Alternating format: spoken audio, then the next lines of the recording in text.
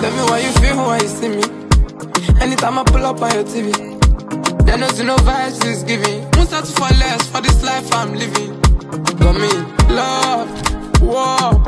I'm still trying to figure what I'm on. Yo, I just see confirm song, no be Sakara. I know the money back on Shagara. Been a long time, no be my power. If you still a beef me, now you wahala. I just see confirm song, no be Sakara.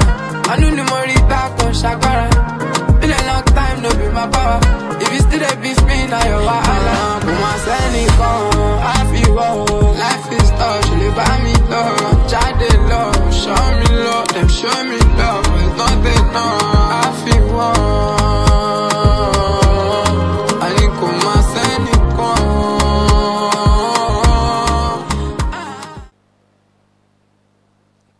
Very distinguished ladies and gentlemen, I'd like to formally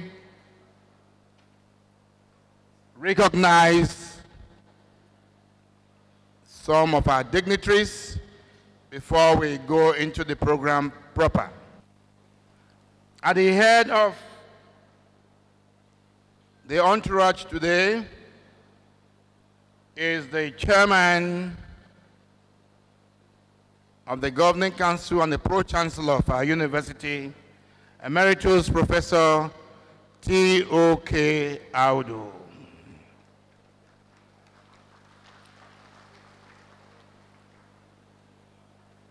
Somebody asked me a while ago, how old is our Pro-Chancellor? And I said, just watch when he stands up to talk. He'll be very sprightly, and as we announced him just now, you could tell that he stood up like a 50-year-old young man. Chairman, sir, we welcome you to this event. We want to welcome in a very special way the representative of the visitor to our university, a very distinguished young man. We used to call him Fine Boy. He's still a fine boy. A distinguished professor of sociology, the acting Deputy Vice Chancellor, Admin, Ambrose Ale University, Professor Theophilus Agweda. Please make him welcome to this event. I know that he was called Fine Boy because he was my classmate. So I'm just revealing a few of the things that some of you didn't know about him. I'd like to also welcome the keynote speaker for today,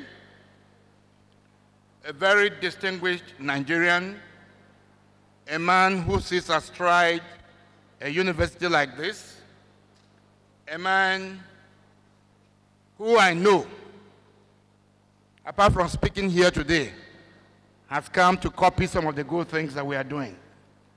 Please join me in welcoming to this event the Vice Chancellor of the Federal University of Lokoja, Professor Olayemi D. Akinwumi, who is in our midst. Can we welcome him? Thank you very much, sir. I'd like to welcome also the various members of council here present. I had seen Professor Keme earlier. We want to thank you for your service to this university and to mankind. We'd like to welcome the representative of the Chief Judge of Edo State, the Honorable Chief Judge D.I. Okungbawa, who is here very ably and warmly represented by Honorable Justice Williams Idemudia Isaac Bemi. Please make him welcome to this event.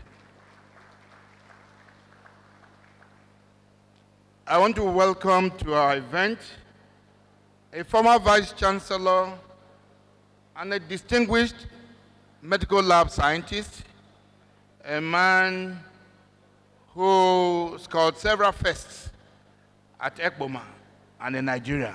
Please make welcome Professor Dennis Agbonlaho. I beg your pardon. Professor Dennis Agbonlaho. Actually, I chuckled a bit because I wasn't sure that that was Professor Agbonlaho. He's looking 20 years younger than his age. Prof, welcome. You must be living very well. We thank God for his grace. We'd like to also make welcome the people who give support to our university. I can see the manager of UBA Auchi branch, Alhaji Dr. Kasim Eshemogi. Welcome to this event.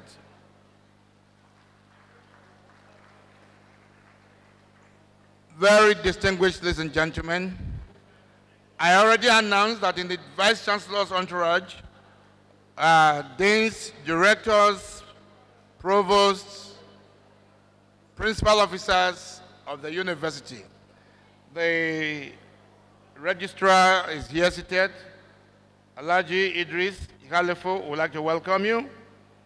We want to welcome the Exchequer, Dr. Osifo.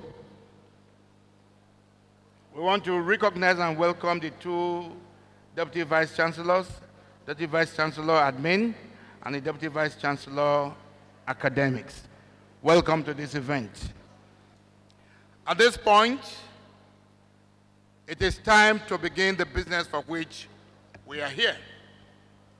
Today is the Founders Day lecture commemorating the 8th anniversary of our establishment as a university. And we are very privileged to have the young man who has piloted the affairs of this university since its inception as the captain who is still here. And nobody can tell the story better than him.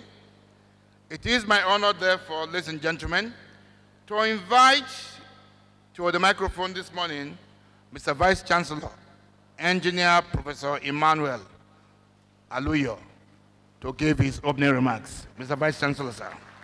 His Excellency, Mr. Godwin Nogagase Obaseki, the Executive Governor of Edo State and visitor to Edo State University Uzairue, ably represented by the Acting Deputy Vice Chancellor, Ambrose Ali University, Professor Agweda.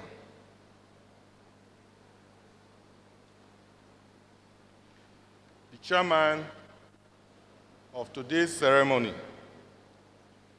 who is also the Pro-Chancellor and Chairman of the Edo State University Council, Professor Emeritus T.O.K. Audu.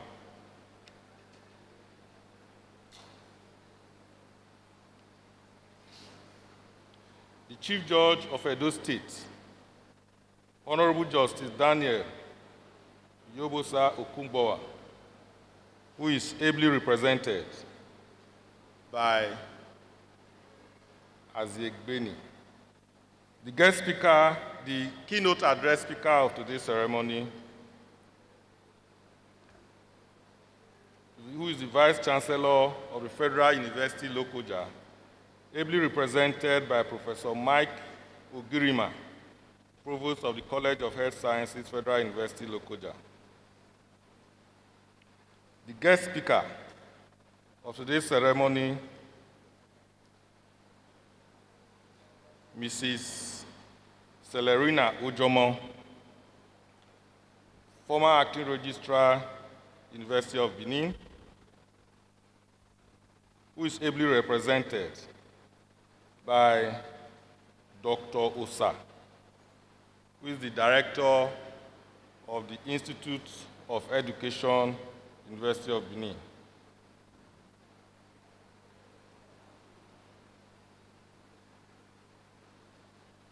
The members of Council of Edo State University Uzairue, principal officers, provosts, deans, directors, and members of Senate of Edo State University Uzairue,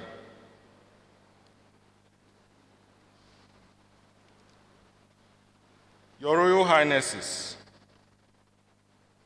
His Royal Highness Moses Akperenka, the Ogepa of Wepa, and indeed, all the chiefs of the Uzairue Council of Chiefs. Let me specially welcome Mrs. Oshomole, the mother, Mama Oshomole, the mother of our founding visitor, Senator Comrade Adams Oshomole.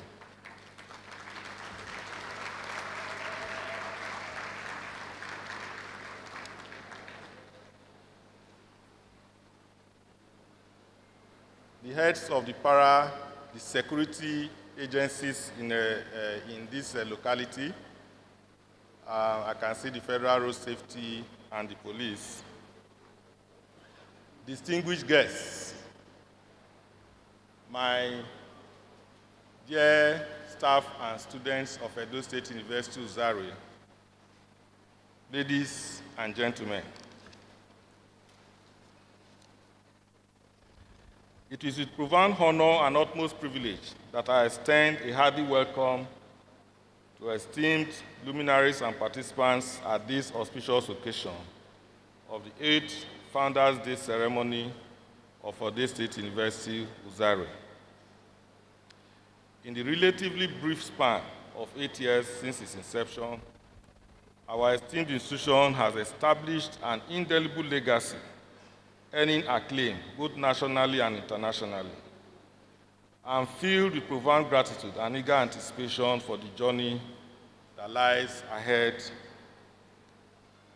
I extend a sincere welcome to our distinguished special guest of honor, His Excellency, Mr. Godwin Nogegase Obaseki, the Executive Governor of Edo State, who is ably represented by Professor Agweda, for his unwavering support and attentive ears that have been invaluable to us.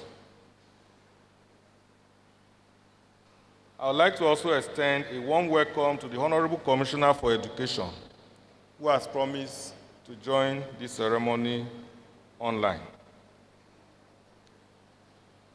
I also acknowledge the head of service, who has sent a representative and who is also joining online. Our esteemed guest of honor, and Chancellor of the Edo State University Uzairue, Dr. Aderemi Makanjola, whose steadfast support has been a cornerstone of this institution's progress. I extend my hearty gratitude.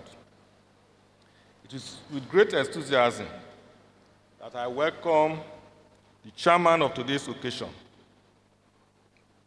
who is my personal mentor, Professor Emeritus Chioke Audu, whose exemplary humility serves as an inspiration to us all. Your presence here is deeply valued. Permit me to recognize the keynote speaker of this ceremony, Professor Olayemi Durotimi Akinwumi, who the Vice Chancellor of Federal University Lokoja, who suddenly became indisposed yesterday after planning this journey, and has had to send Professor Mike Ogirima to represent him. We are elated to have you in our midst and look forward to your address. I also wish to welcome the guest speaker, Lady Serena Mercy Ojomo, former Registrar, University of Benin, Executive Director, Independent Television and Radio, and member of the Governing Council, Benin University of Okada, who again was unable to come in person, but has been represented in this gathering. To all our visiting vice chancellors and rectors of sister tertiary institutions, I express sincere appreciation for your presence. To our esteemed royal fathers, the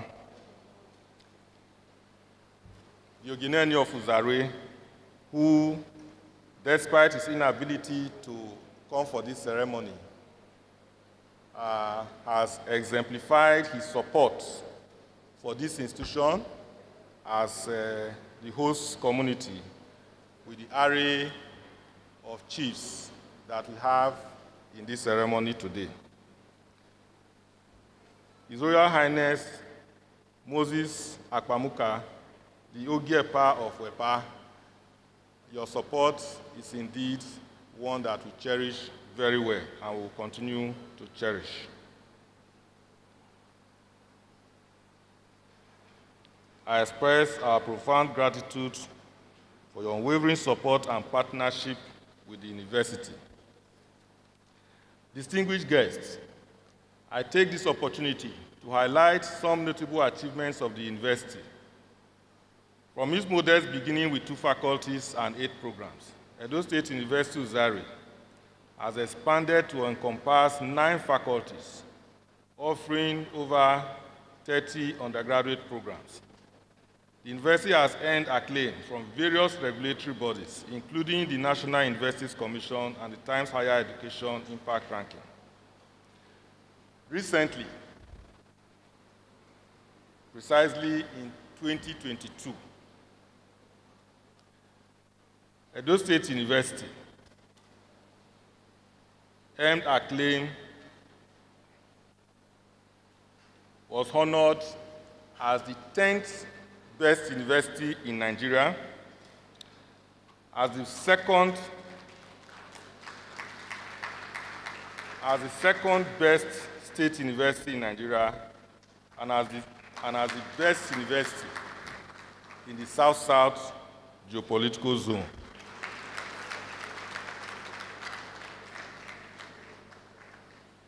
To date, that is the only ranking that has been done by the National Universities Commission, by no less a person than National Universities Commission, who is saddled with regulating tertiary university education in Nigeria. This achievement stands as a testament to our collective dedication and pursuit of excellence. It is with great enthusiasm that I share the remarkable news that our first set of graduates from our esteemed Faculty of Law accomplished a welcome feat in the final bar examinations. Their exceptional dedication and unwavering commitment have resulted in a remarkable 100% pass rate in their examination.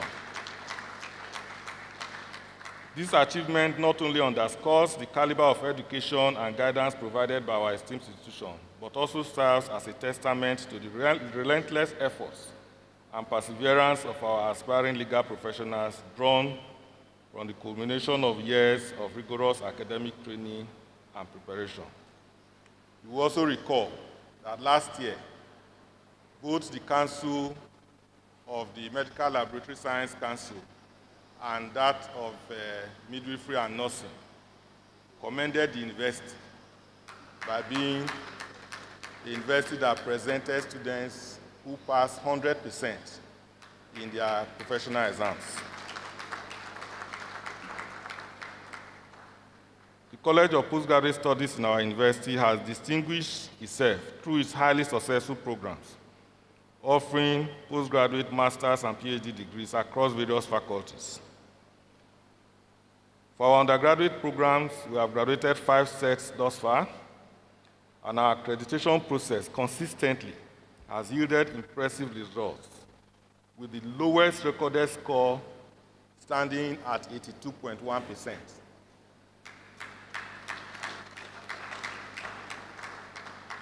In pursuit of our vision and mission, Edo State University Uzairue has established collaborative partnerships with renowned international institutions such as the Worcester State University, USA, and the University of Sunderland that affords our students invaluable opportunities for international exchange programs. The university holds full membership in the Association of African Universities, AAU, and is also a member of the International Association of Universities, IAU. Edo State University Uzairue boasts of well-equipped science laboratories, fully furnished mass communication studio, and temperature-controlled lecture halls, fitted with smart boards and projectors. Additionally, we have en-suite hostels available for students' accommodation, amongst other amenities. Furthermore, the university operates its own teaching hospital, the Edo State University Teaching Hospital, Auchi, established through the conversion of the Central Hospital, Auchi, by the Edo State government. This significant upgrade with enhanced facilities has supported the training of our medical students. Conclusively, I extend a warm and sincere welcome to all of you who have graced this 8th Founders Day ceremony of our university. I'm profoundly grateful for the unwavering spirit of unity and support demonstrated by all our esteemed guests who have graced us with their presence today. May divine blessings be upon you, each of you, and every one of you. The management of Edo State University Uzairue humbly implores you to stand alongside us as we embark on our mission to cultivate a world-class institution and a beacon of educational eminence. Your partnership is invaluable to our pursuit of excellence. Once again, thank you for your gracious presence. Can we give him another round of applause? I have just been told that the quality of clapping today is affected by the fact that both Christians and Muslims are fasting. But you know, we do more when we fast. And so may the Lord energize us to give more claps. Can we clap for the Vice Chancellor for that brilliant welcome address? We'd like to ask the Chairman of Council, Emeritus Professor T.O.K. Audu, the Pro-Chancellor of our university, to please give us his opening remarks. Your Excellency, the Executive Governor of Edo State, Mr. Godwin Oregase Obaseki, ably represented, the Commissioner for Education, who is joining us by Zoom,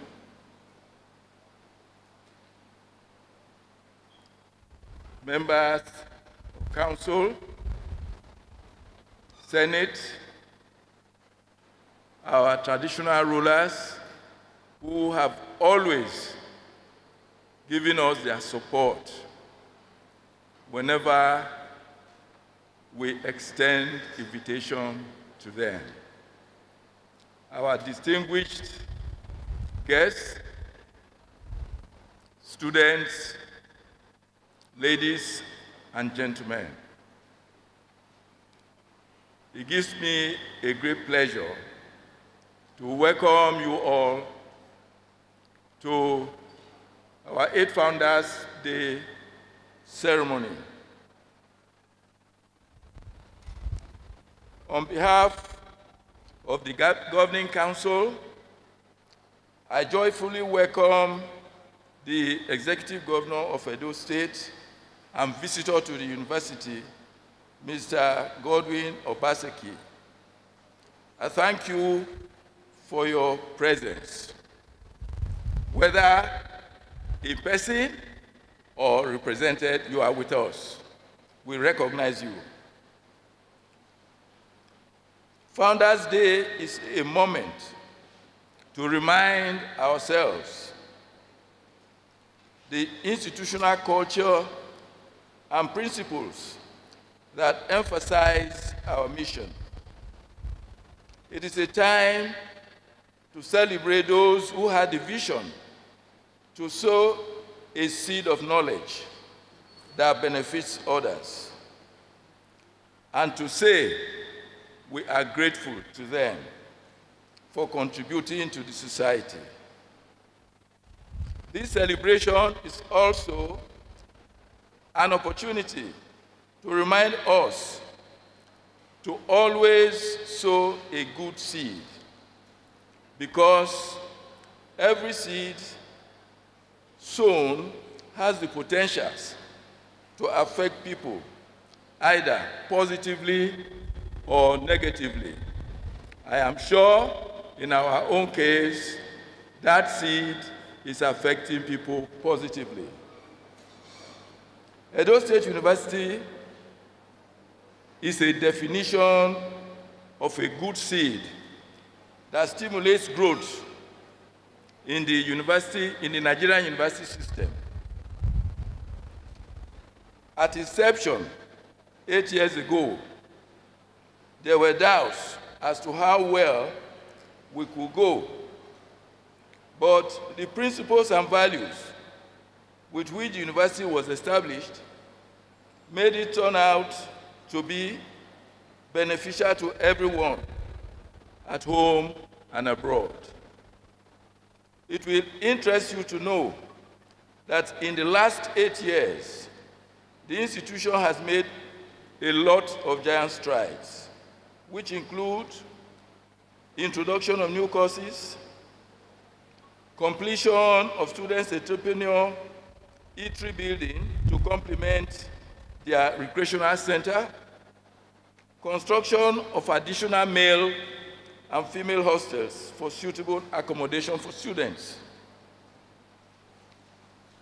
expansion of postgraduate school, construction of table water company for the university, transformation and elevation of the central hospital in Auchi to a full-fledged teaching hospital.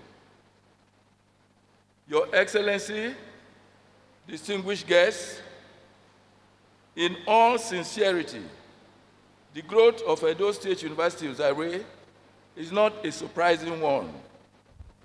It took a lot by a hard work of a committed team to get this far, and the progression cuts across all segments of university administration, down to the graduation of quality students who are capable of representing the institution and the society at large.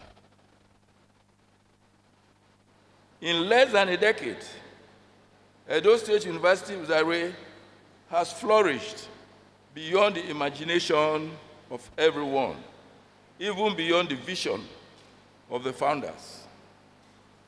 For these great achievements in a short time, I commend the clear vision and mission of the founding father of this university, former executive governor of Edo State, and senator of the Federal Republic of Nigeria, Senator Adams Oshiomhole, for his vision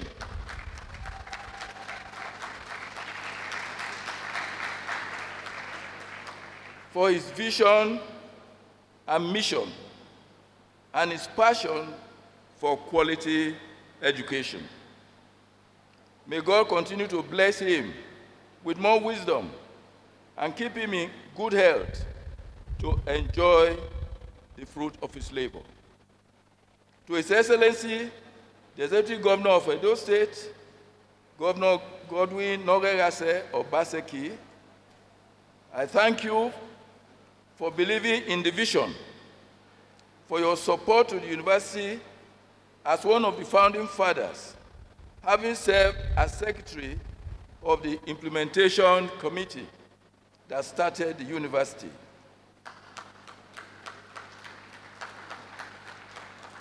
To others who have in one way or the other contributed to the development of this institution, both home and abroad, I say Thank you. In conclusion, I will continue to pledge my time and support for the growth and development of this university.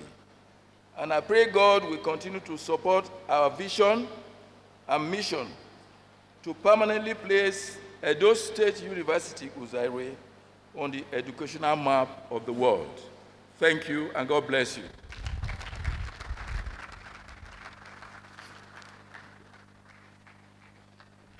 Thank you very much, Pro-Chancellor. Can we please applaud him again as he goes back to his seat?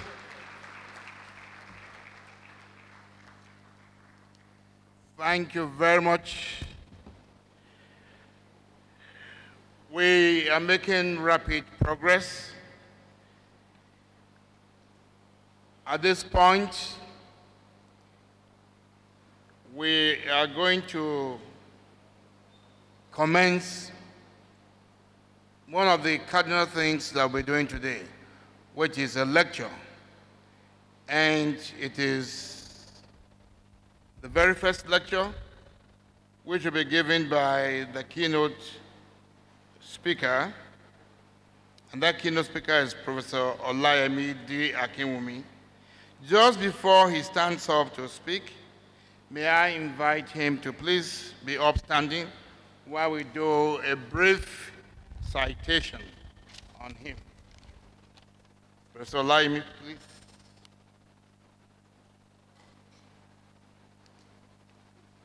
Thank you very much. Pro-Chancellor, sir, very distinguished ladies and gentlemen, the Vice-Chancellor of the University of Lokoja, Professor Olayemi Akinwumi, who is our keynote speaker today, is here very, very ably represented by Professor Mike Ogirima, MNI. Professor Ogirima is the Provost of the College of Health Sciences, Federal University, Lokoja. He's standing in the shoes of Professor Olayemi Akinwumi, PhD, NAL, NAL, FHSN, FSP, SP. Professor Olayemi is a distinguished professor of history. He started his higher education at the University of Ilorin, where he obtained his bachelor's degree in 1985, and followed very quickly with his master's and PhD degrees in history from the same university.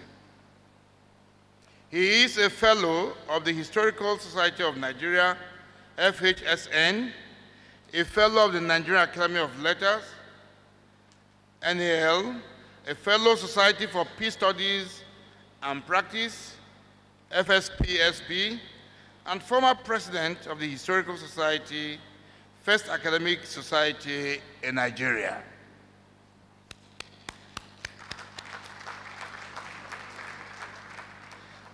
Professor Akinwumi began his academic career at the University of Ilorin and rose to become a senior lecturer in 1996. He then proceeded to Germany to pursue further studies and research. On his return to Nigeria, he joined the services of Nasarawa State University, Kefi, where he served in several capacities, such as head of department, deputy dean, dean two-term, chairman of committee of deans and directors, Senate representative in the governing council, where he served on many committees, director, Institute of Governance and Development Studies, director of Research and Publications, and Dean, School of Postgraduate Studies, and Deputy Vice Chancellor, Academics.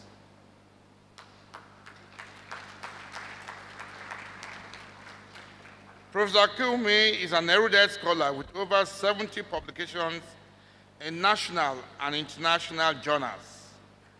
Two of his major books, were published in Germany and has attended conferences in over 30 countries of the world.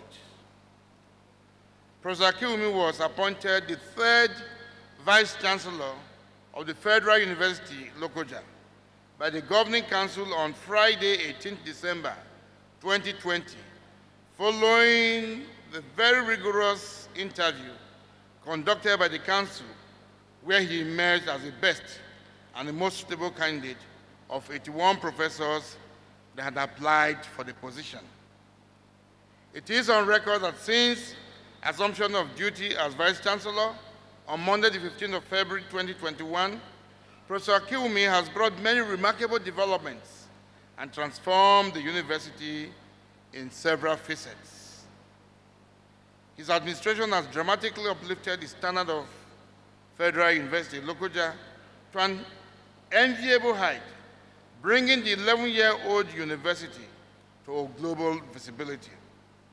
Despite all these feats recorded in a short time, Akiwumi has remained focused and committed to his vision and plan.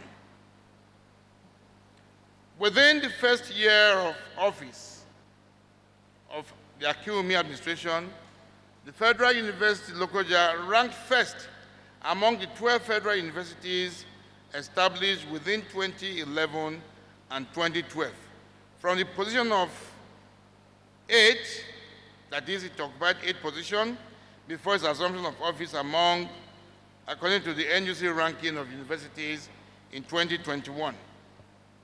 This notable achievement is in addition to the fact that the webometric ranking of World Universities report, earlier released, where Lokoja was ranked 35th in Nigeria and third among the 12 new universities, has been sustained and indeed surpassed. His passionate desire and vision has been to make Federal University Lokoja an ICT-driven university for teaching, learning, research, aggressive internal revenue generation, massive infrastructural development, introduction of additional academic programs, improved funding, institutionalization of university culture, promoting quality applied research, ensuring staff and students' welfare, and establishment of linkages with local and global bodies, as well as well-meaning Nigerians. Professor Akiwumi has achieved all this through his open-door policy and all-inclusive style of leadership in making the Federal University Lokoja a world-class 21st century citadel of learning. Ladies and gentlemen, I present you therefore this morning this very erudite scholar, this man who has traversed many paths, this man who knows how to exfoliate the onion, this man who is a father, a lover of people and of his family. Please welcome to the microphone his representative, Professor Mike Ogirima, to present his address.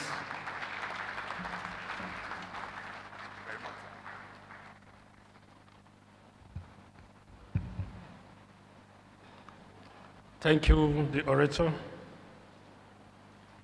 the chairman of this occasion,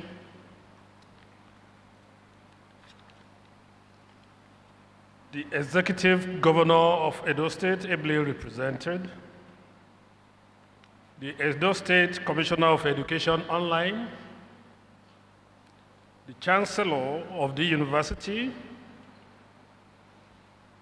the Pro-Chancellor and Chairman of Edo State University Council and Chairman of this occasion, Emeritus Professor Tioke Audu, the Vice-Chancellor, Professor Emmanuel Aluyo, our guest lecturer, ably represented, Lady Selena Ojomo, management, staff, and students of this great university. Our traditional Highnesses, gentlemen of the press, ladies and gentlemen. Of course, this is a speech that was supposed to be presented by himself, my Vice Chancellor. I was on a business trip, and he called me this morning to download his speech because he became suddenly indisposed. He's a workaholic man. The man is always on the field. You enter the campus is in various stages of construction, from starting a foundation and to finishing some projects. Of course, permit me to tell you that my College of Health Science is one of the 6 programs he started within the last 3 years of his administration. So I'll present his speech. He will take the credit, but wherever I make the mistake, I will take the blow. Please permit me to start with a quote from the former President of the United States, Barack Obama, 2016. Here I quote, "Research has shown that diverse groups are more effective at problem solving than homogeneous groups, and policies that promote diversity and inclusion will enhance our ability to draw from the broadest possible pool of talent, solve our toughest challenges, maximize employee engagement and innovation, and lead to example by setting a high standard for providing opportunity to all segments of our society," unquote. The above quotation underscores the import of diversity and inclusion in the university system at the level of university administration, staffing, and studentship. In other words, the utility of diversity and inclusion does not only need to be manifest in university administration. As a matter of fact, university administration needs to be guided by the concepts of diversity and inclusion in the management of the system, as it captures one of the major criteria of ranking universities. As regards the concept, administration, it is basically the management and organization of resources for the purpose of achieving identified objectives. For Edo State University Uzairue, just like other universities, I believe the core objectives are anchored on teaching, research, and community development. These objectives, I also believe, could best be achieved in a conducive academic environment where diversity and inclusion are the watchwords. As a matter of fact, just as the dictum, university connotes universal, meaning an embracing and encompassing institution of learning with emphasis on diversity, not just as fields of study, but also in terms of personnel. Thus, university as a citadel of learning is anchored on diversity and inclusion. That is, diversity as regards fields of study, studentship, support, and academic personnel. From the above, it therefore means that if the institution called a university is managing the university needs to be diverse, in the Nigerian university system, I must state that in recent years, appointment into management or administrative positions are becoming excessively localized, with emphasis on indigenous personnel occupying sensitive administrative positions. Mr. Chairman, ladies and gentlemen, please permit me to say that the appointment into management positions in most state universities are becoming quotalized or sectionalized, with emphasis on balancing among the senatorial zones. This scenario, I must confess, is also becoming manifest in federal universities. The system, no doubt, constitutes limitation to achieving academic excellence in the Nigerian university system, which I believe the guest lecturer will unfold more implications. The structure of the Nigerian university system. The structure of the Nigerian university system, especially public universities, as regard administration, are designed to be diverse and inclusive. The diversiveness and inclusivity in university administration is quite visible in the structures and layers of university administration, which are anchored on well-defined community system. These are the Governing Council and Council of Committees, the Office of the Vice Chancellor and Management Committee, the University Senate and Senate Committees, faculty boards, faculty committees and directorates, departmental boards and committees, the alumni body, student affairs unit, student union government or representative, and rights associated with membership of such bodies, and lastly, university community interactions. However, it is expected that this administrative structure will effectively function well if personnel in recruitment and students' enrollment into the system conforms with diversity and inclusiveness. Thus, the following strategies have been adopted over the years in ensuring inclusion and diversity, thereby achieving excellence in the university system. These are: 1, providing windows for educational disadvantaged states in order to ensure national spread. 2, recent focus on international staffing and studentship, as it constitutes one of the criteria for ranking universities. 3, catchment areas in order to ensure high sense of diversification and inclusion of host communities. 4, the use of merit and quota system in admission, especially in public university. And 5, advertising vacant position in order to have a diverse range of applicants. From the above stated strategies, the question that comes to mind is, to what extent have these strategies worked well in ensuring diversity and inclusivity in the university system?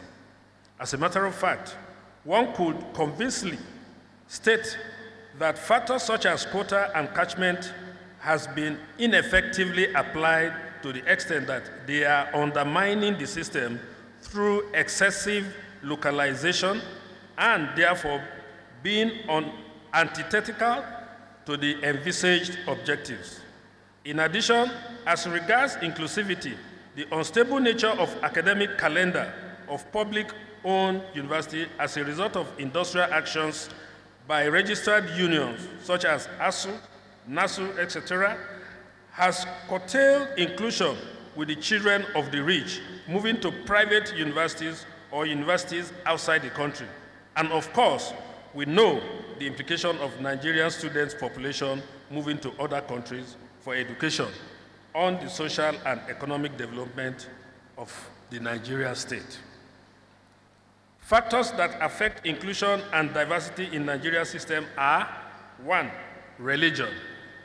Religion is supposed to be a functional instrument for upholding societal values, but unfortunately, in the Nigerian state, it constitutes a sharp, divisive mechanism, which is also manifest in the Nigerian higher education system.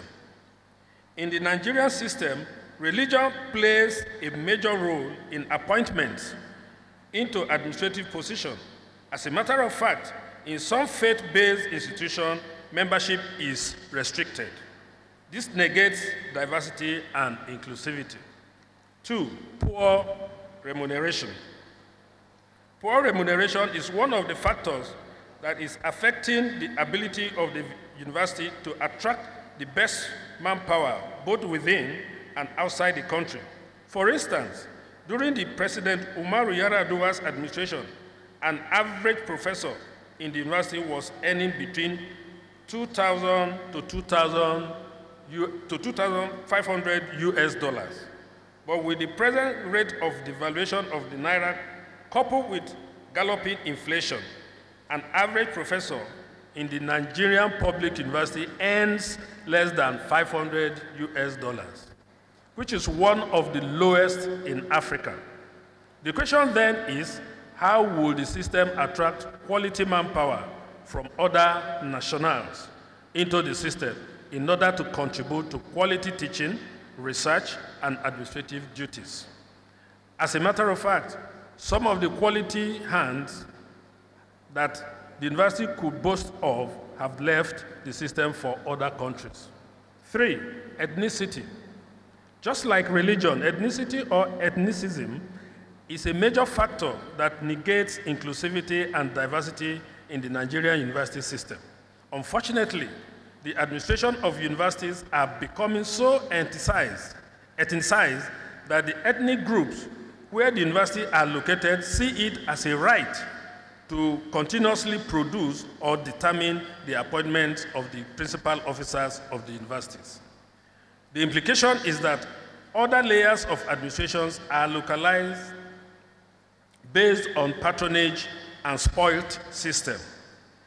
In some cases, we also have scenarios in which some staff are perceived to be marginalized in the university based on their ethnic origins. In my own opinion, whether real or fictitious, I think it is better for such perception to be based on inclusivity rather than exclusivity or marginalization. This, I believe, could best be achieved if appointments in the system are diversified rather than excessively skewed to a section of the state or the country. 4, political patronage. I must confess that we also have scenarios in which the appointment of principal officers in the system are based majorly on identification with a political party. As a matter of fact, we have seen a situation in which vice-chancellors have been removed from office based on the fact that they were appointed by a previous governmental administration, especially if the new government is of a different political party. The implication is that the administrative style of the new vice-chancellor might negate diverseness and inclusivity with emphasis on political directives for appointments of personnel. Mr. Chairman, ladies and gentlemen, permit me to state that I have intentionally restricted myself to discussing the above stated 4 points, which constitutes limitation to inclusiveness and diversity in Nigerian university system, with the conviction and belief that our distinguished guest lecturer will further provide additional information on the limitation and thereby checking against repetitiveness in presentation. The way forward and conclusion. As an administrator and a keynote speaker, I think the stage is now set for us to further unfold the issue of diversity and inclusion in the Nigerian university administration. This, I believe, should also be inclusive in nature with guest lecturer opening our eyes to issues of interest as well as comments and questions from the university community. Ladies and gentlemen, for public universities, I think there are solutions that have to be provided by the government as regards administrative autonomy, as well as that which we have to solve ourselves as stakeholders in the university project, either as administrator, teaching, or non-teaching staff, alumni, and students. Thank you for listening.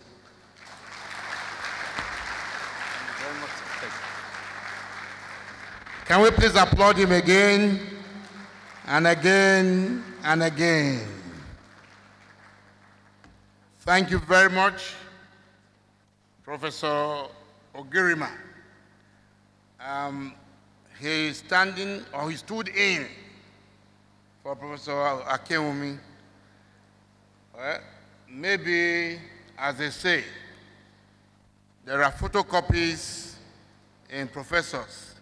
The man just merely looks at you and he deposits in you all that he was going to say. Because Professor Akumi perhaps would not have said it better. We want to thank you again for that beautiful paper. Thank you very much. I know that some of us have questions, but we will save all the questions and comments until the second paper has been taken. Then we can take all the comments and questions at that time. To the next major matter, which is the guest lecture for today, to be delivered by Lady Celerina Mercy Ojomo, who is very ably represented at this event by Dr. Osa Iwosrei Ogato. Lady Celerina Mercy Ojomo was born on October the 28th, 1953, in Warri, present-day Delta State, to Chief and Mrs. James Ekwere Otobo of Uzairue in Isoko South local government area of Delta State. Chief James Ekwere Otobo was a prominent politician during the First Republic and was one of the forces behind the creation of Midwest region. Her educational journey began at the Children's Home High School in Ibadan for her primary education, followed by St. Louis Grammar School, Ibadan, and then lastly, St. Louis College, Ondo, where she attained her West African School Certificate in 1969. Mrs. Ojomo pursued a Bachelor of Arts honors degree in French from the then University of Ife, now known as Obafemi Awolowo University, Ile-Ife, from 1970 to 1974. Later, she earned a master's degree in public administration from the University of Benin. During her one-year language study abroad in France at the Institut de Touraine, Université de Poitiers, she was a government scholar.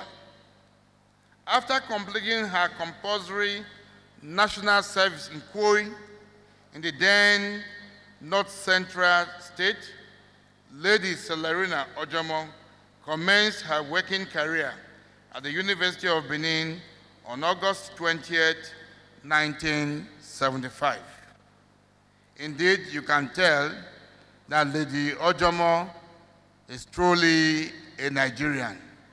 She went to primary school in Ibadan, went to secondary school in Ibadan, went to Ondo to complete her secondary school, went to University of Ife, served at Koi in the then North Central. But in all of this, she was native, still native of Midwest, now Delta State, because she's from Warri. So she's truly Nigerian. Can we please applaud her?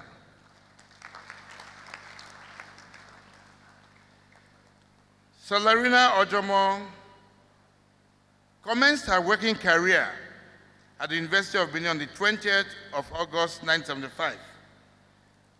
Universities and public service were still very good at that time because we strove for efficiency, for world class, and for effective delivery.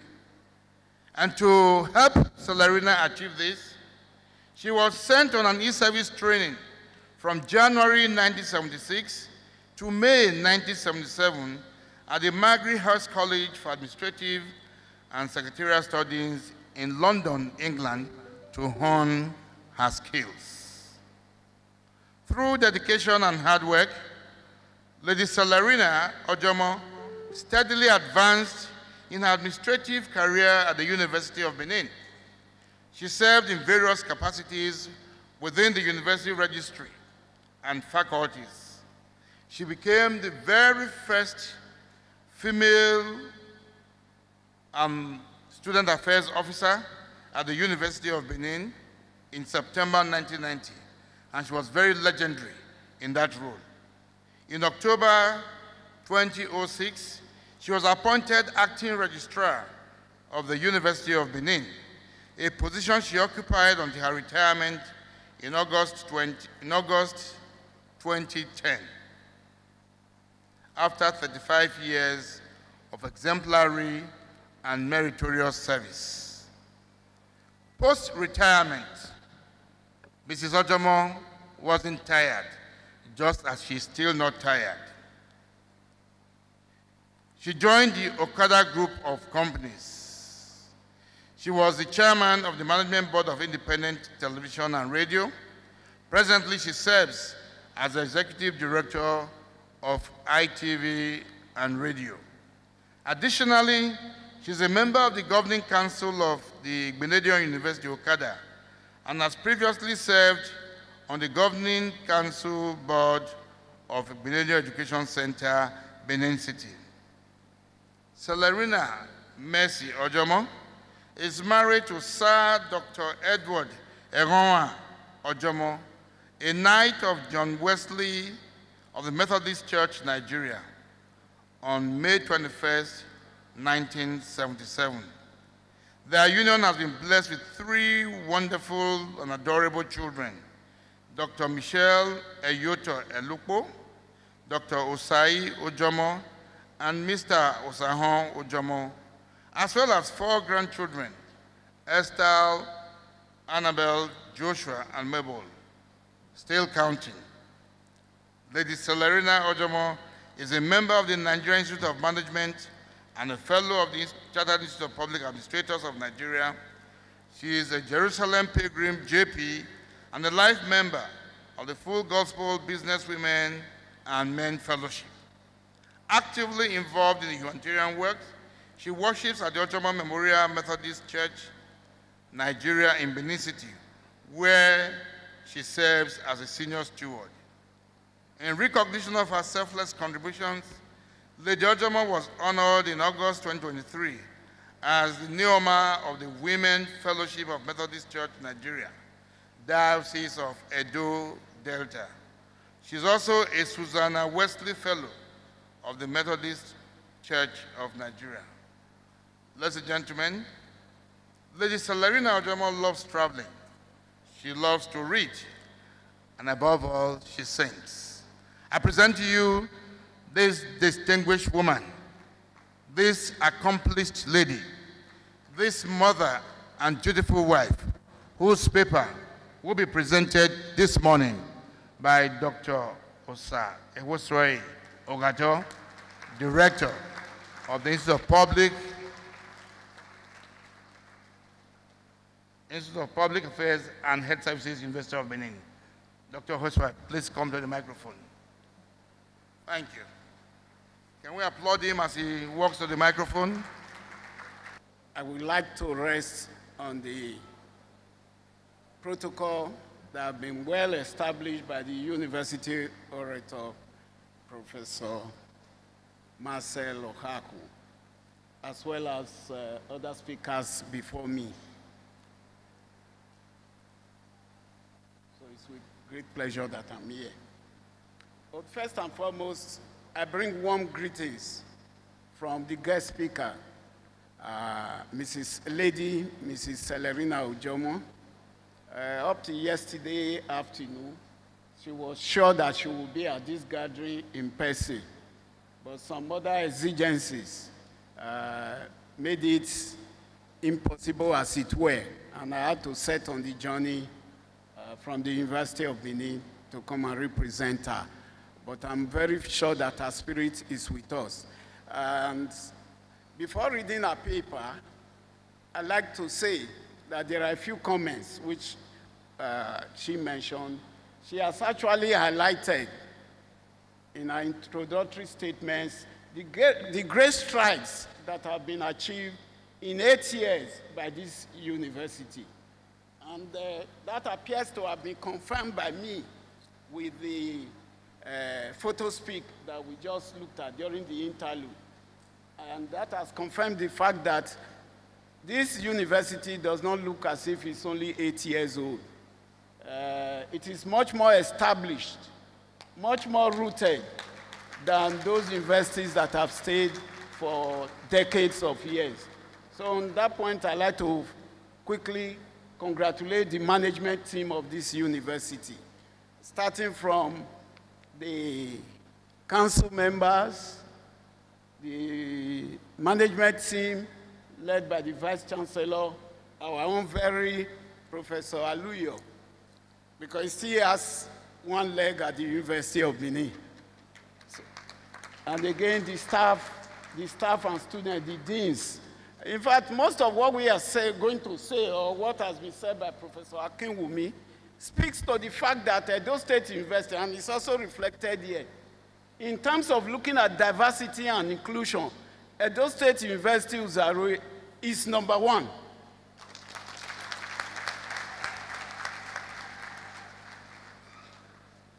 This assertion is evidence-based. Sorry, I left my program there. If you look at the configuration, no, I was just going to. If you look at the configuration in terms of the management team, you find that they come from diverse backgrounds. The same with the students' population. So I'd like to congratulate you, and Edo State University Uzairue should be one in which others will come aligned, how to practice and manage diversity for the overall productivity and performance of an organization. Thank you very much.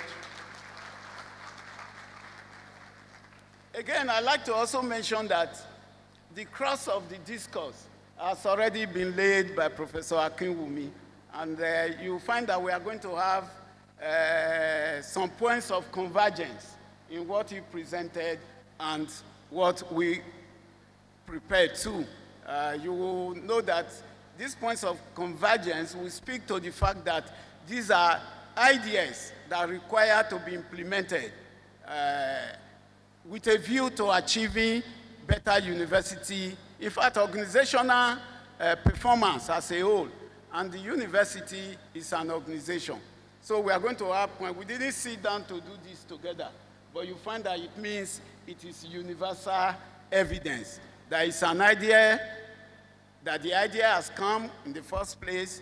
It may have been inadvertently, unconsciously put in place by university administrators, and of course, but what we are going to emphasize here is that first and foremost, it's an idea that we assist in putting universities at the forefront in this post-21st century. So having said that, I'd like to read a paper. It is with pleasure that I stand before this august gathering of eminent members of the academia, distinguished government functionaries and administrators, as well as the citizens who are part and parcel of the organization, both internal and external, to share my thoughts on issues of fostering an efficient university administration. As you well know, this is an arena that I have navigated for a better part of my working life. During the citation, at least you had a bit of the fact that the guest lecturer has been part and parcel of university administration for over 35 years, operating at different levels of operation. I make bold, however, to make the assertion that the university is a complex organization with a diverse workforce and stakeholders in many respects. By its very nature, the university system is beclouded by numerous challenges, with new and unforeseeable challenges in the works. These challenges reflect several bearings. What we're talking about here is that there are so many challenges which pervade the university administration system. Most of it are unforeseen. But very briefly, we'll look at some of these. These, in modern times, relates to issues such as technological changes, political, cultural, and economic, to mention but a few.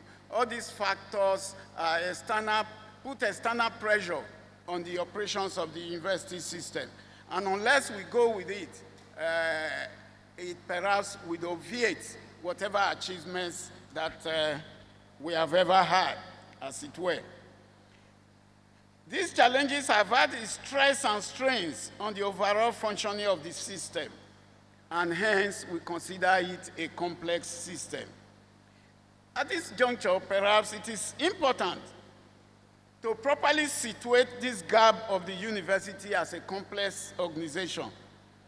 Hence, we will at this point explore the essential features of complexity which confront the university of today. A starting point for identifying complexity is the presence of multiple, diverse, interdependent agents. Interdependence among multiple diverse agents produce novel outcomes, particularly when the agents and forces affecting the system are changing constantly. You find that whatever factors we are looking at, as the saying goes, the only permanent thing is change. It's always constantly changing. You can't hold it back. And the university, as an organization that ought to innovate, that ought to teach new facts, evidence-based facts, must also change with the environment it finds itself. It is to be noted that multiple diverse interdependent agents are present in educational institutions or organizations, most pointedly by the form of hundreds of specialized professionals stroke academia and the administrators who collectively attempt to organize into effective delivery systems and units. The agents often diverge in their reporting and incentive structures. The specialized support and technical service workers add to the diversity of the university delivery setting. Putting a system of multiple, diverse, and interdependent agents into motion, interacting to deliver services, creates a vast level of complexity. More so when the agents themselves adapt and change over time due to self-learning and development, or new requirements from regulatory, advisory, or legal sources, or other causes. And hence, complexity is accelerated geometrically. It is to be noted that the challenge of managing organizations of all types has been aptly summarized by the concept of professional bureaucracy, which have been enunciated by Mintzberg, 1983. Mintzberg identified 5 parts of his bureaucratic structure. It has a strategic apex, it has a middle management, it has support staff, technical staff, and an operating core.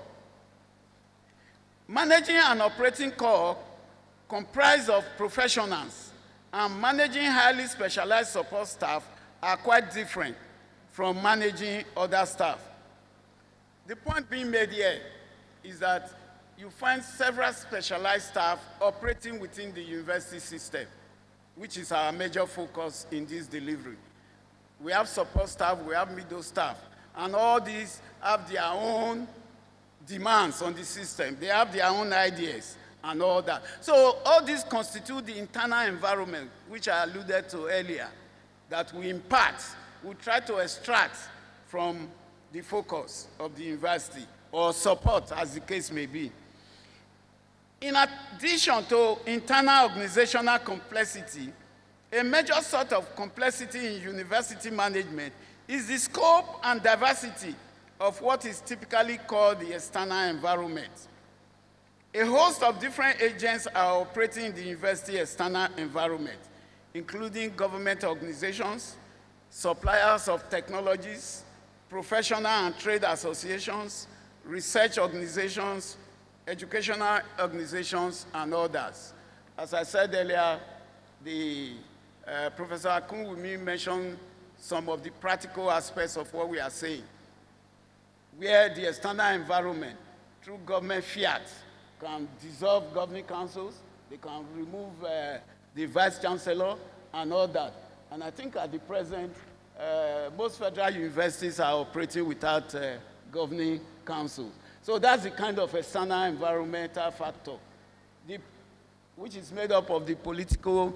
If, for example, you don't have leaning, as it was aptly mentioned by Professor Akinwumi, or due to misinformation of certain actions by the Vice Chancellor and the Governing Council. You know, the way the political arena operates is different from the way others operate. If the information is given that by certain, even though the university system, we were supposed to, there was this saying in those days that you are free to teach and to make certain statements, but we know it's no longer so. If the Vice Chancellor here is perceived to have leaning for some others, for the enemies, in quotes, let's put it that way, it will be a different thing. I think that's the point being emphasized here, that there are so many external factors, out of which the politics is a major issue. Further still, universities are a vital piece of the social and cultural fabric of societies. And these two are subject to social and cultural pressures from a variety of sources. I mean, this point is quite clear, you know. By way of summarizing the complexity in university management, we can identify certain features, which include: 1, multiple, diverse, and interdependent agents; dynamic system, in the sense that the agents change over time. I think I've made allusions to that. If governing councils made up of very competent people are dissolved by governmental fiat, then that could pull a string on the performing aspect of that particular highest level of administration in the university system. So that's why we say it's a dynamic system. Agents can change over time. And of course, when new people come on board, aside from the statutory limitations, it's bound to start afresh again. I think it happened in our university some time ago, that's University of Benin, where, for example, because of political exigencies, the chairman of council, though eventually was not inaugurated because ASU immediately took that up. That's why we say once you have a diverse and vibrant system, it will help in pushing the system forward. I think somebody who was not very close to university administration or management was politically appointed as a chairman of the governing council. And of course, we knew right from the beginning that it was going to be a disaster, because he won't understand exactly what we are talking about, because the university system is peculiar and complex. I think ASU raised alarm, and I think the government, I'm talking of several years back, I think the government decided after announcing the composition of that council to reappoint another council, because somebody who never had the benefit of even university education.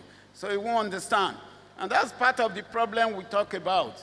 ASU may be seen as a trade organization as being recalcitrant, but they also keep the system going. They put in things that allow for proper management, okay? The third factor that we have identified as one of the characteristics of a complex organization to which the university system fits is that we have complex internal organizational structure. It has been alluded to. We have the committee system, we have several structures, but it's so complex because you find that at a point in time, some people believe it delays implementation of certain things and all that. But I think it's not exactly like that. Because the whole essence is to bring about participatory kind of involvement of all people within the system, as it were. So that at the end, that's why the committee system, as mentioned, is a fundamental feature of the university administrative structure. 4, we have scope and diversity of external environment. That is, I've talked about it earlier.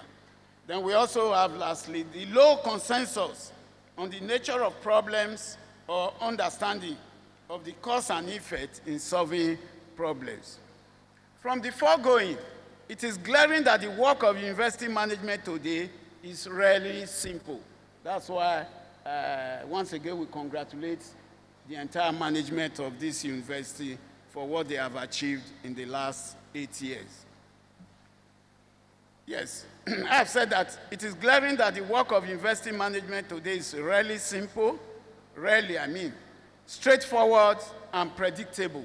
There are so many factors that can immediately turn the tide around, and so it requires constant evaluation of what is being done and all that. The question that arises, therefore, is how do managers in the university system work effectively in these circumstances of complexity, which we have tried to establish? Effectively managing in these complex circumstances requires a number of skills and strategies, as well as tools, which are harnessed by transformational and resilient leadership. Again, the point being emphasized here is that good leadership is in a better position, and the adjective there, transformational leadership and resilient leadership, that it is primarily the instrument regarded for harnessing certain issues. And some people have also attempted to distinguish between leadership and management. Well, some conceptual clarifications will suffice here regarding the two concepts, leadership and management. Both concepts have much in common because both refers to ways to get things done in organizations. But for some purposes, such as describing work in simple or complicated settings versus work in complex settings, it is useful to separate the two terms. To get things done, leadership works through mobilizing others by utilizing tools not necessarily possessed by managers. Managers largely rely on authority in order to mobilize others.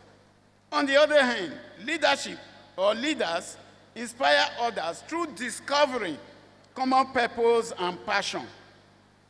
Other distinctions between management and leadership include the notion that managers focus on efficiency, that is, doing the most with the least, while leaders focus on effectiveness, that is, goal attainment.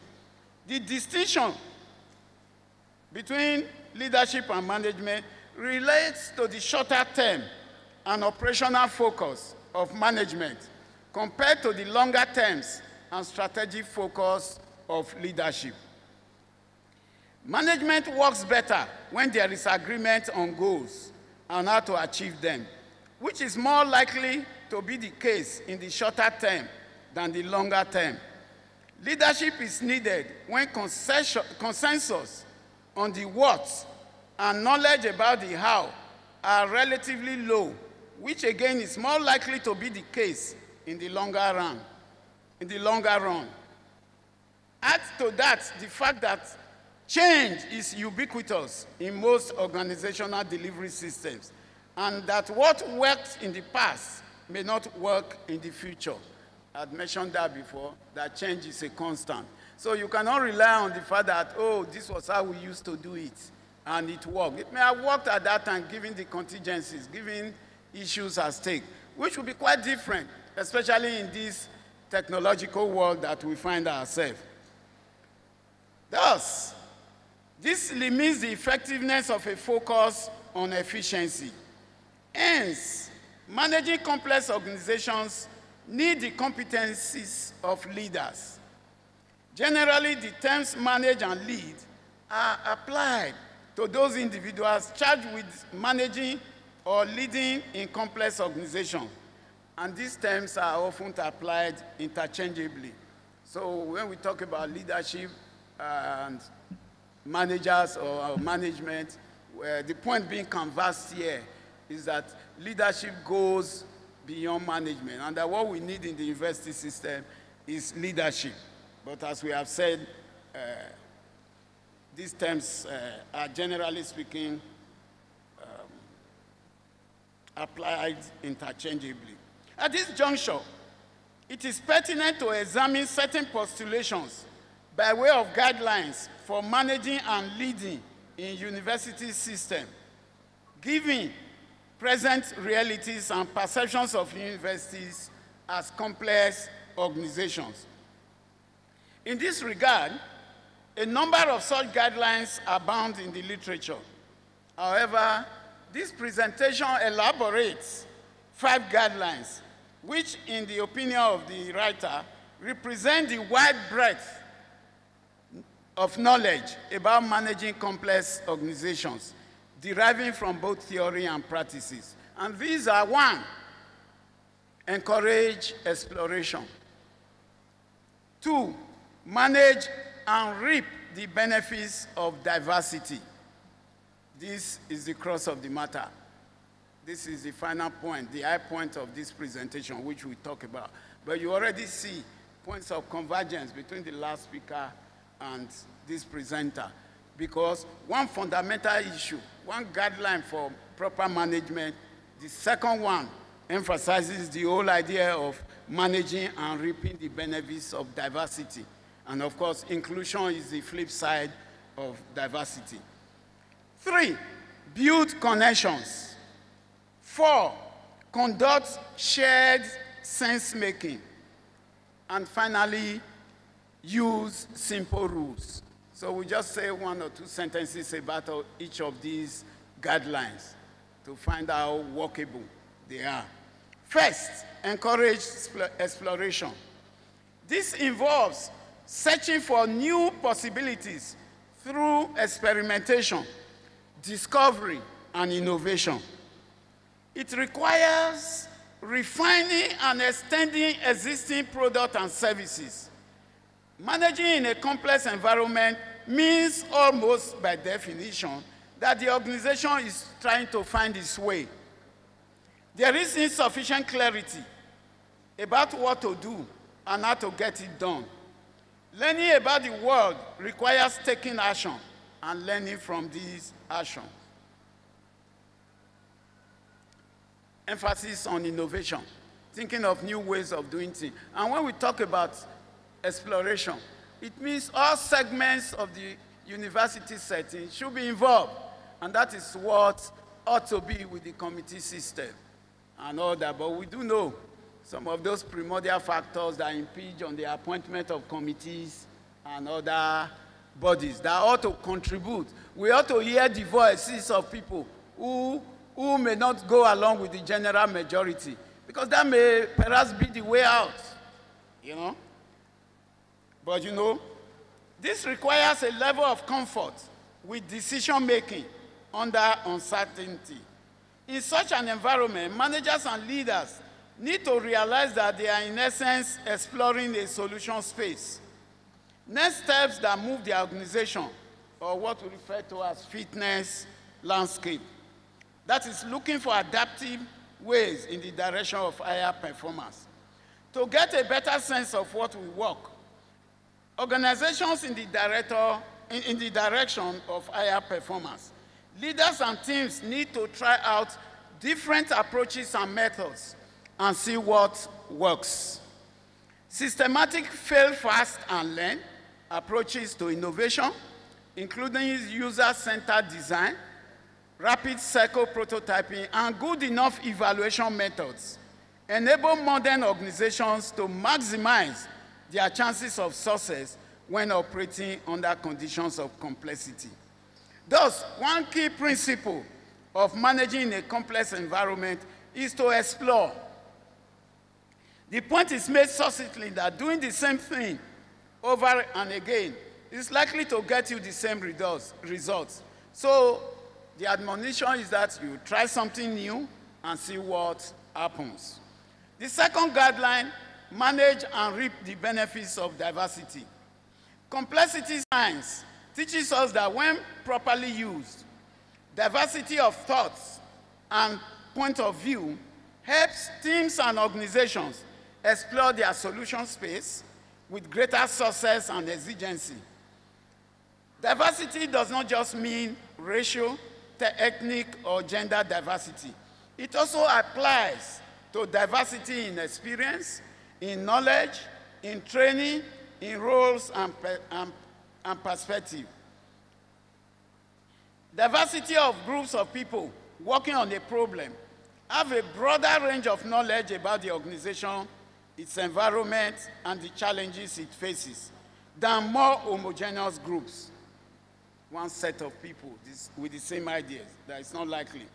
Broader thinking engendered by diversity increases the probability that a good enough solution will be found by the group.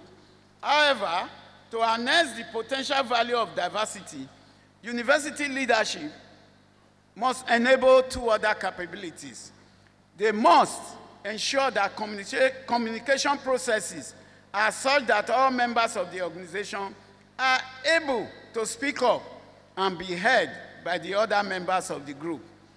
Diversity of knowledge and point of view serves little purpose if it remains silent or unheard.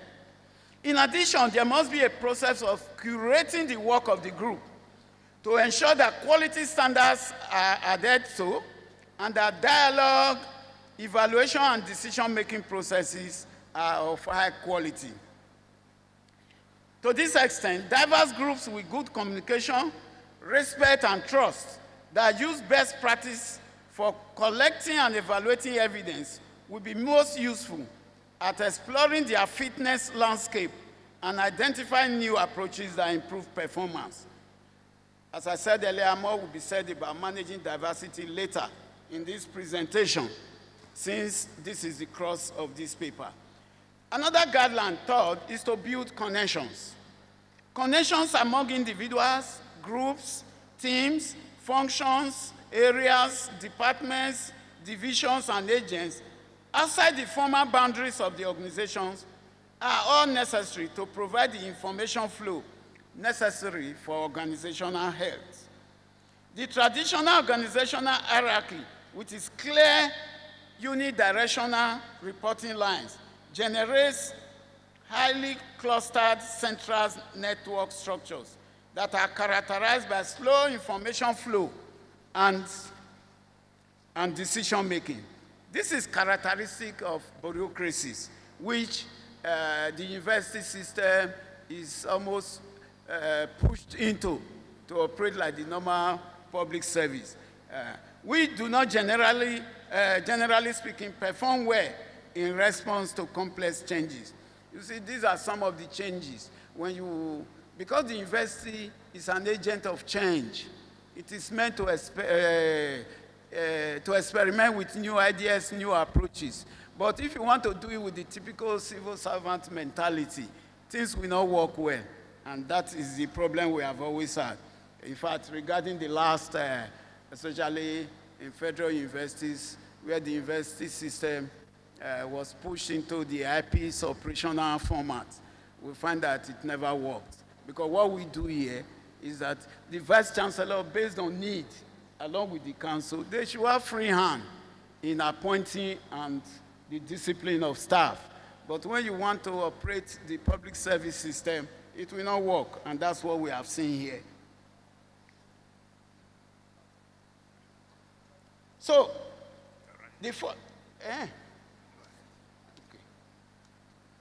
fourth, I will very, very quickly run into it so that I can go. We have you conduct shared sense-making. Shared sense-making here refers to the process through which people work to understand issues or events that are novel, ambiguous, confusing, or in some other way violate expectations. Shared sense-making is related to mindfulness because the ability to pick up cues enhances sense-making. It allows enacting a more ordered environment from which further cues can be drawn. Taking action and seeing what happens next can improve sense-making. Sense-making also can be a positive force for creativity and innovation because it links employees to customers and the external world. The creation of novel understanding allows for new ways of doing things.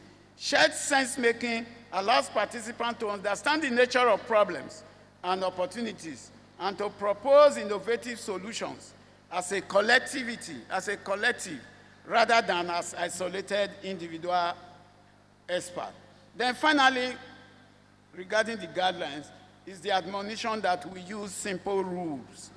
Typically, complex organization systems have 3 types of rules: goal-setting rules, boundary-setting rules, and incentive rules. Goal-setting rules define the objective of the organization, the posters with which the members of the organization align. Boundary-setting rules define the allowed behavioral norms to be followed in working to achieve the goals. Incentives define the rewards to the agents for making progress towards the goals while following allowable behaviors. It is to be noted that in so much as the above guidelines for managing complex organizations have been proffered, 2 caveats needed to be observed. One is, do not follow them slavishly, while the second is acquiring the ability to master them and all that. Like any strength or tool, over-reliance on these guidelines, and in particular the mistaken application of these methods to simple or complicated challenges, may yield bad results for the individual leader as well as the organization. Hence, judgment and the ability to apply these guidelines in behaviors requires a level of maturity and psychological development, which is rare in most new managers and leaders. Now, let's quickly, because of time constraint, to the question of how best to develop managers or leaders who understand complex systems and use simple rules, shared vision, and all others. First is to give them experience that enables them to learn. Again, we are talking about exploration. That is, act your way to a new way of thinking. It's a developmental adage that expresses this advice. Second, those experiences with feedback and coaching experiences that focus on and build insight into the skills required to successfully manage in a complex environment. And I'd like to quickly mention that in this regard, mentoring is also very, very critical. You have to mentor new persons who will take on roles in terms of succession planning and all that. Now, let's quickly go to this issue of managing diversity and inclusion so that we can quickly share some thoughts before the time allocated for this presentation. The point has been succinctly made earlier that concern for and management of workplace diversity and inclusion should constitute a major plank in organizations operating in complex environments. Being the crux of this lecture, it is desirable at this juncture to explore the concept of diversity and inclusion in all its ramifications, with a view to highlighting the imperatives for management of universities and indeed all organizations to key into conscious application of these principles. Diversity, talking about the concept of diversity. Diversity and inclusion have become imperative goals for institutions of higher education, including the realm of university administration. The deliberate inculcation of diversity and inclusion into the Nigerian educational system has become imperative, given the current socio-economic realities, the impact of technology and digital platforms, as alluded to earlier. Even the whole idea of diverse family orientation and value system, emerging cultures and societal standards, all have tended to push in this essence of diversity, even in the work environment. By way of conceptual clarification, when we talk about diversity, it is meant the presence and appreciation of the presence of differences among individuals, including but not limited to race, ethnicity, gender, sexual orientation, age, socioeconomic status, religion, disability, and cultural background. It encompasses visible and invisible characteristics that make such persons unique. Diversity is about recognizing that each person is unique and understanding their differences. The flip side of the coin, which is inclusion, on the other hand, involves creating an environment where all individuals feel welcome, respected, valued, and supported. It goes beyond mere tolerance to actively embracing and celebrating diversity. Inclusion ensures that everyone has equitable access to opportunities, resources, and decision-making processes, regardless of their background or identity.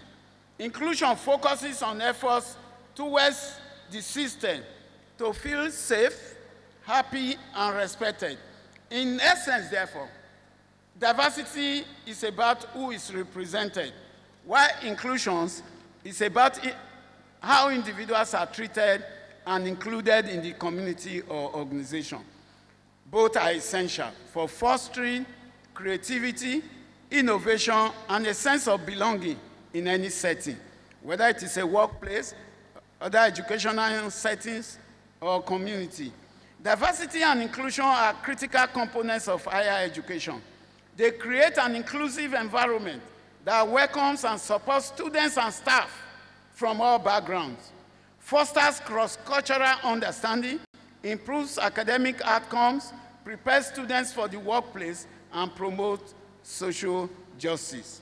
We are all familiar with the term university administration, but because of time, we will skip that. But very quickly, I'd like to make one statement that university administrations refers to the management and governance of academic institutions, typically at the tertiary level, such as universities and other institutions of higher learning. It encompasses a broad range of activities and responsibilities aimed at ensuring the effective operation and advancement of the institution. University administration involves various administrative units, personnel, and processes that work together to support the institution's mission, goals, and objectives. And it is administration that helps plan, manage, organize, and execute various functions essential for university life. We'll skip the others for want of time about what the university is all about. This presentation will explore some key areas which we must all pay attention to as stakeholders of the education sector in order to promote diversity and inclusion in our institutions. It hopes to highlight the importance and significance of diversity and inclusion within university administration, the challenges faced in achieving true inclusivity, strategies to enhance diversity, etc. Then vis-a-vis the role of this. Some of these, as I mentioned earlier, have been alluded to by Professor Akiwumi. Okay, okay, thank you. Now, very briefly, why diversity and inclusion in university administration? One, it reflects students. One of the key importance is that it reflects students' diversity. Universities serve diverse student populations, including individuals from various cultural, ethnic, socioeconomic, and demographic backgrounds. A diverse administrating team ensures that the leadership reflects and understands the needs of these diverse students, thus fostering a sense of belonging and support. This is obvious. People from different backgrounds, they come into this system with ways and means that they have been used to from their various cultural settings. So if we have a policy on diversity management and its operations, its management, then you find that we can foster a sense of belonging and support. Two, enhancing decision-making. Diversity in administration brings a range of perspectives, experiences, and ideas to the table. This diversity of thought leads to more innovative and effective decision-making processes as different viewpoints are considered resulting in better solutions to complex problems. 3, promoting equity and access. Inclusive administration ensures equitable access to resources, opportunities, and support services for all members of the university community.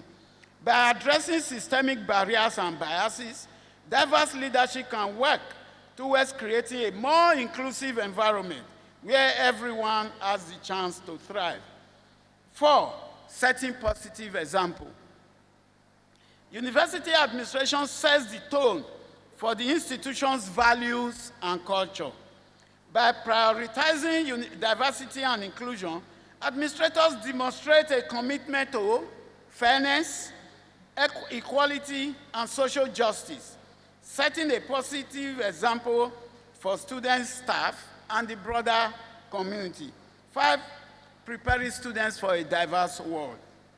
In their quest for knowledge, our students are better equipped to be confident, competent, and self-reliant with basic values of humanism, secularism, and democracy to make them capable of giving a fuller response to social, financial, and environmental challenges. In an increasingly interconnected and diverse world, most of us we now talk of the global village. And in fact, I think we have gone beyond the global village now. It's shrinking more and more with technology. So what we are saying here is that with this increasingly interconnected and diverse world, students benefit from exposure to diverse perspectives and leadership styles.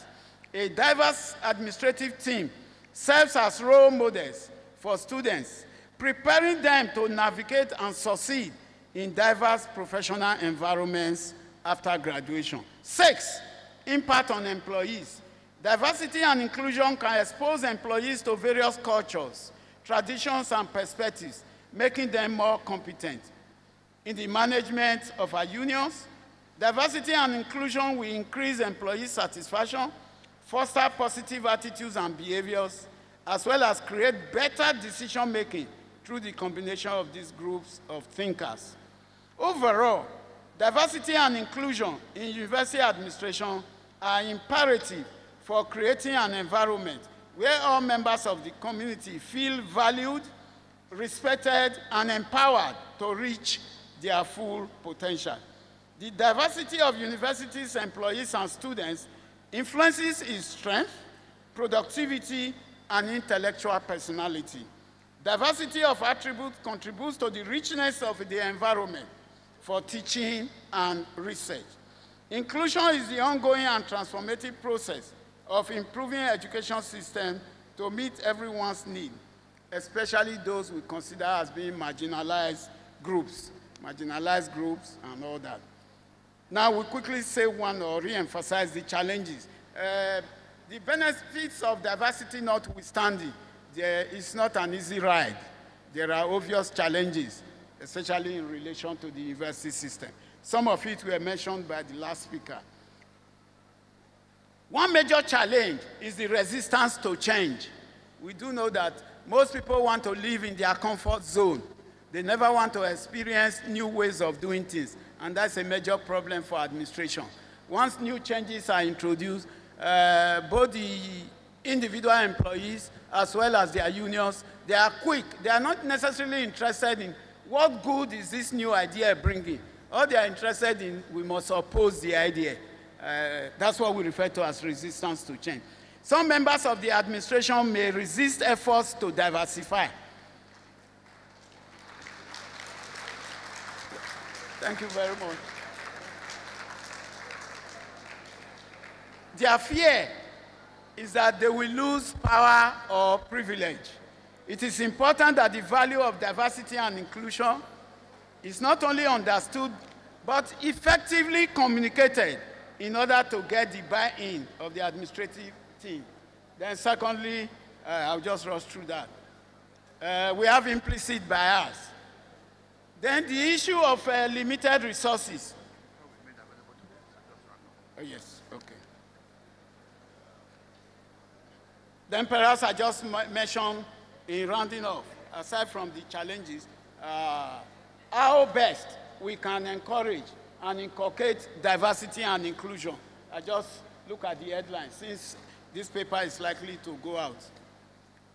One strategy is in the recruitment and hiring processes.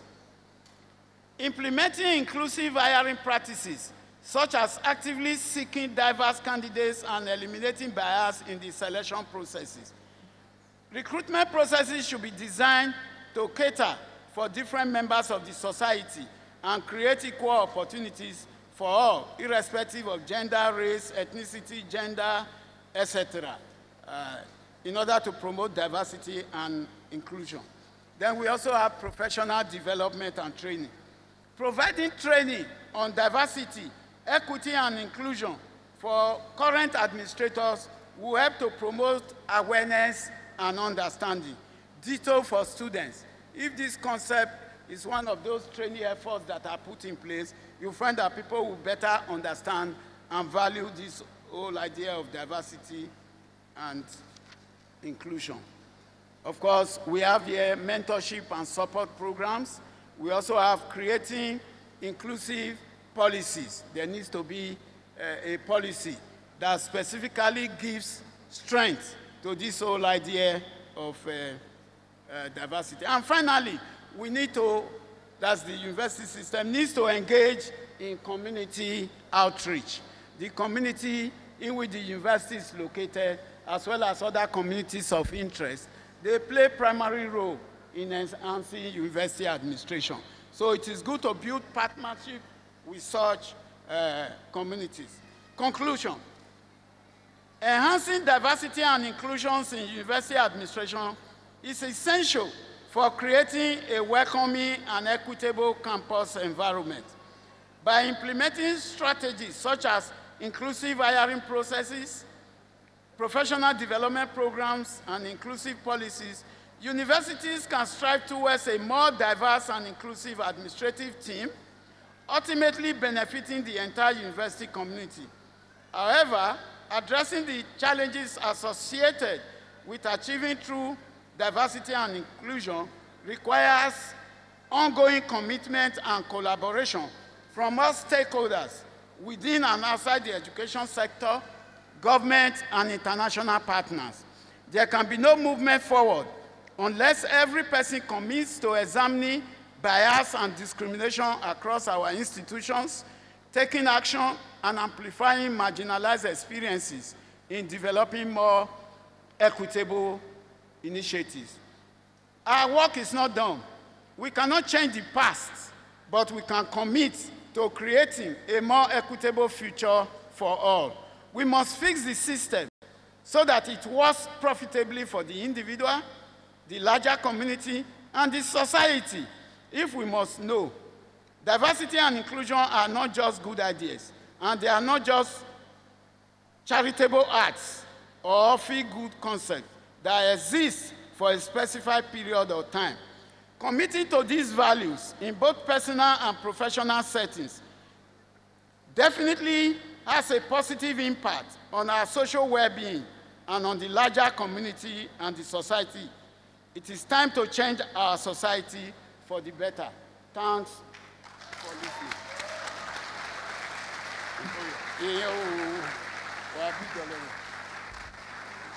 And we have two goodwill messages. One is from the head of service of Edo State, who has joined us virtually. He will give his goodwill message virtually. And the other will be the representative of the Chief Justice of Edo State, the Honorable Justice Isaac Bemi. He will give the other goodwill message. Your Excellency, the Governor of Edo State, here ably represented. Permit me to say all other protocols duly observed. Let me start by congratulating the institution, the management of the institution, for the many efforts that have been made that have resulted in the growth and development of this institution for the past 8 years. I align in saying that it is difficult to imagine that this institution is just 8 years old. But here we are, and that's what it is, 8 years, and there have been many, many successes recorded on different fronts. I want to thank the Vice Chancellor and other leaders of this institution for all the efforts that have been made. But I think also that we must thank His Excellency the Governor, Mr. Godwin Obaseki, for the support that he has given to this institution, which has enabled it to thrive and to do well so far. It's a Founders Day event, and so we must also appreciate the immediate past governor, His Excellency Comrade Adams Oshomole, for the efforts at setting up this university and giving it the impetus to grow and develop. I want to urge you, leadership and students of this institution, to not drop the ball. It's not easy to get to the point where you have gotten to now in terms of growth and development, but it's even more difficult to sustain it. So I urge you to continue to put in your best so that this institution continues to grow and develop. I cannot end this goodwill message without expressing my thanks and appreciation to the guest speaker for a very wonderful lecture and a wonderfully delivered lecture today. For me, what this lecture represents is a veritable reference point for the growth and development of every university in this country and beyond this country. So I'd like us to ensure that in going forward, in growing and developing this university, we always have recourse to this very beautiful lecture that was delivered today.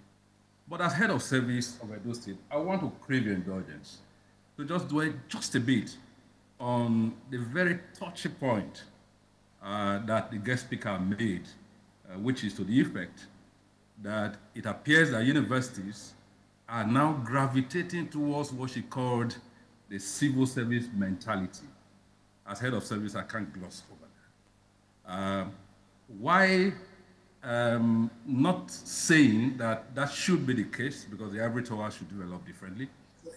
But Hello? Hello? Okay. So why not saying that that should be the way that should be the way the universities should develop and grow? But I must also mention that the so-called civil service mentality itself is even changing. Today, a lot really would depend on leadership. Today, in Edo State, we have a civil service that is the most digitalized civil service in the whole of this country today. It is a result of the changing mentality in the civil and public service that has brought that about. Today, we have in Edo State a policy by Mr. Governor of automatic employment for first-class graduates of Edo extraction from across all the universities in Nigeria.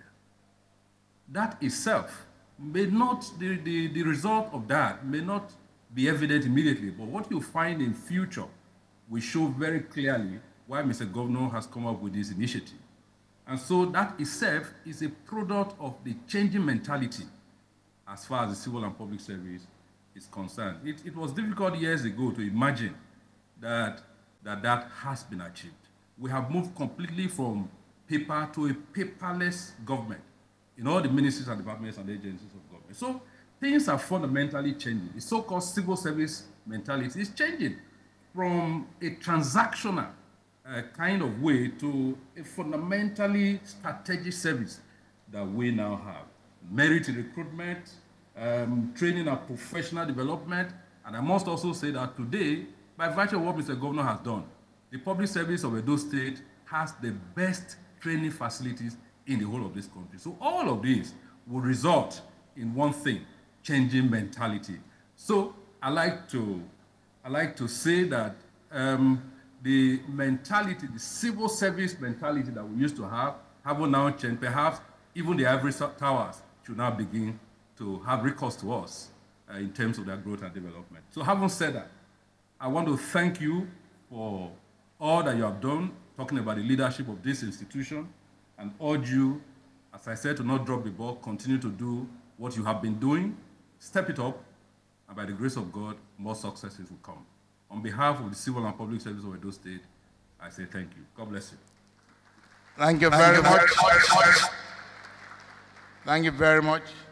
At this point, we would like to invite the representative of the Chief Justice of Edo State, the Honorable Justice Isaac Bemi, to give his goodwill message.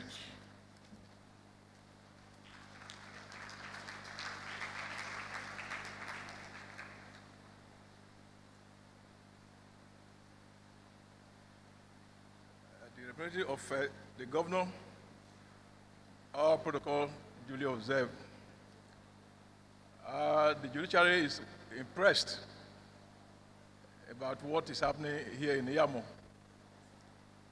I'm here representing the Chief Judge of the state. I'm also the judge that is here in Auchi. What I have seen here is a miracle of the century. A lot has happened, and I know that a lot more will still happen. I will plead with the people that are within the environment to continue to encourage the university. I am sensing and seeing excellence. I'm seeing so many things that will happen in this place. I thank the management of the university. People are miracle workers.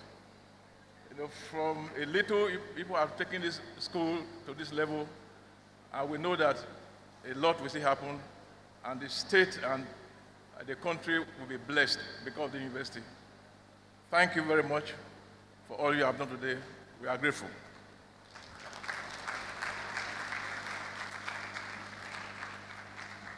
Thank you very much. The representative of the CJ, brief and to the point. Pro-Chancellor sir, very distinguished ladies and gentlemen, we have come to yet another high point of this event when the visitor to the university, His Excellency the Executive Governor of Edo State, Mr. Godwin Ogegase Obaseki, will address this gathering. And that will be done by his representative, Professor Theophilus Agweda, who is standing for the governor today. Your Excellency, you have the microphone, sir. Chairman of this great occasion, Professor Emeritus T.O.K. Audu, members of council present, the Vice Chancellor, Professor Emmanuel Aluya, and members of Senate, the Royal Highnesses, members of the academia present, distinguished ladies and gentlemen. I'm sure we have been told already that the visitor to this university, His Excellency, Mr. Godwin Ogegase Obaseki, is unavoidably absent. At his instance, I want to make these few remarks. We're highly delighted to witness this particular event today, which is the 8th Founders Day of this great university. The visitor calls it an innovative university. I'm sure we will give a round of applause for that. We're particularly excited about that we even have this ceremony speaks volumes. As a person, I know that the academic culture in this university is almost second to none.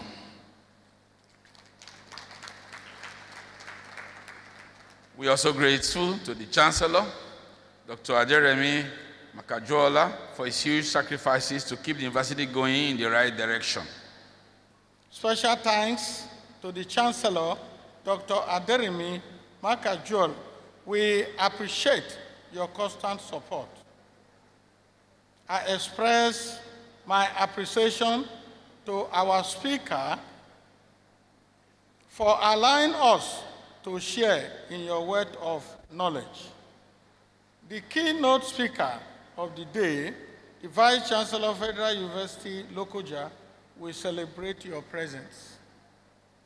To our royal fathers here present, we cannot thank you enough for always making out time to grace our university events. May Allah continue to strengthen you all. To our guests who have taken time out of their busy schedules to honor this occasion with their presence, we appreciate you. At this point, I want also to appreciate the Attorney General, who is physically here with us, and Mama Oshomole for her motherly presence. And finally, a special thanks goes to the Vice Chancellor, Engineer Professor Emmanuel Aluyo, and the management team for their hard work, which has placed the university in the world map today. Vice Chancellor, sir, we say thank you. I wish everyone a safe journey home and commit you all to God's blessing. Thank you and God bless. Thank you, Mr. Registrar. With that vote of thanks, we have come to the end of this event, the Founders' Day activities for 2024.